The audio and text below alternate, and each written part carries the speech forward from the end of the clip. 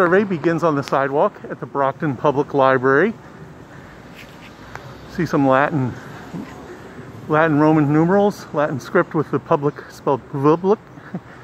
This is built in 1912 and is a major institution in the city. This is the grand front entrance, which I think is pretty much not used anymore, partly because it would be very difficult to make it accessible with all of these stairs, and so there's a side entrance that's more the public entrance. But this is like any public library, especially a public library in a city of some size, this is a place where people come from for all kinds of services. My wife, the reference librarian at Bridgewater State, one of the reference librarians at Bridgewater State, worked in a public library in kind of a similar city in Texas that we lived in, and all kinds of things like literacy classes, help with income tax forms, all kinds of things like that happen in public libraries. I'm going to pause this and see about going inside.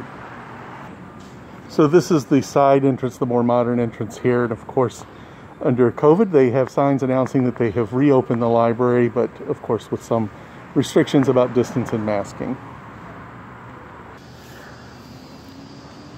So the library entrance, it looks like we either need to make an appointment or something like that, and I did not, so I'm being very COVID cautious myself anyway, so I'm not going to push that, but I am just going to take one last little clip here.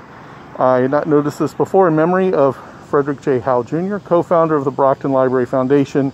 If you see the need, take the lead. There's no date on this, but this is a pretty new bench, and it's acknowledging the importance of volunteerism in any kind of community. So there always we find leaders who will do things to support local institutions. So the library does rely on taxes for most of its operating budget, but there's always the need for something more, and most libraries do have some sort of an association that does private fundraising in addition to whatever public money is available for a library.